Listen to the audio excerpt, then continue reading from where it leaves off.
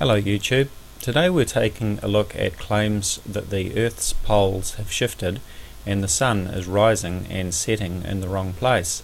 I've seen a number of claims by people on YouTube and elsewhere saying that the Sun is rising in a different place to where it should be. People are used to seeing the Sun rising with maybe a particular landmark, a tree or a building or something like that, and they've suddenly noticed that, hey, the moon or the sun is rising in the wrong place, and they're thinking that the poles have shifted, or Nibiru has tilted the Earth, or that there's something weird going on with the Sun. So we're going to have a look at what's going on here. This is actually something that's quite normal. It happens every single year.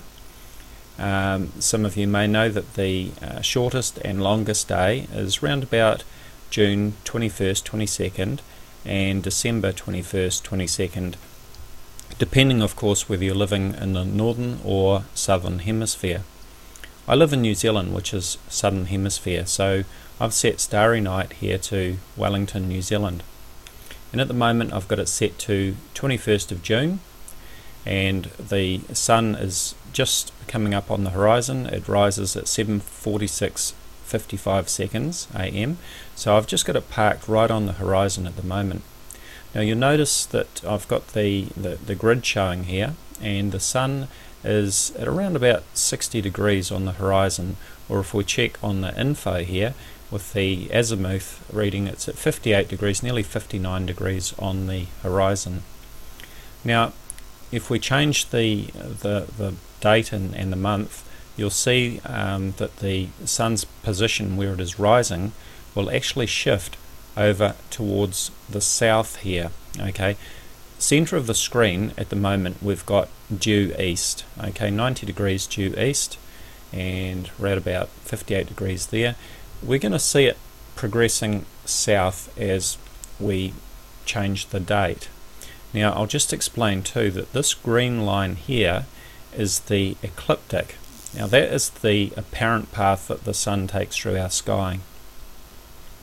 Just shift this back to due east. Where are we? 90 degrees in the center there. Okay, so now I'm going to change the date, and we're watching this green line in the position of the sun here. So 1 month at a time. Here we go. August, September, October, November, December.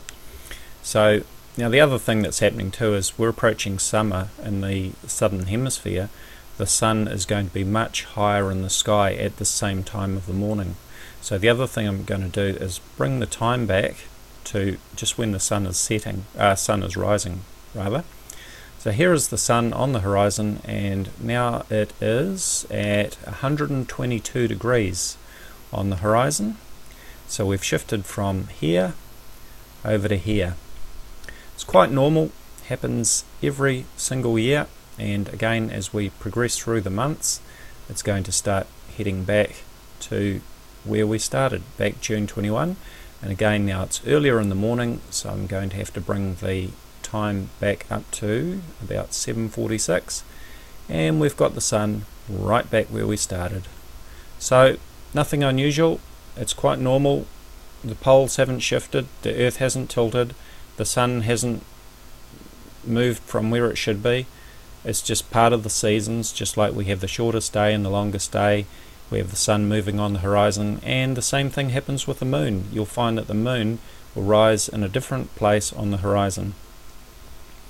Be sure to check out my discussion page, Voices of Reason to Explain X, or VORTEX.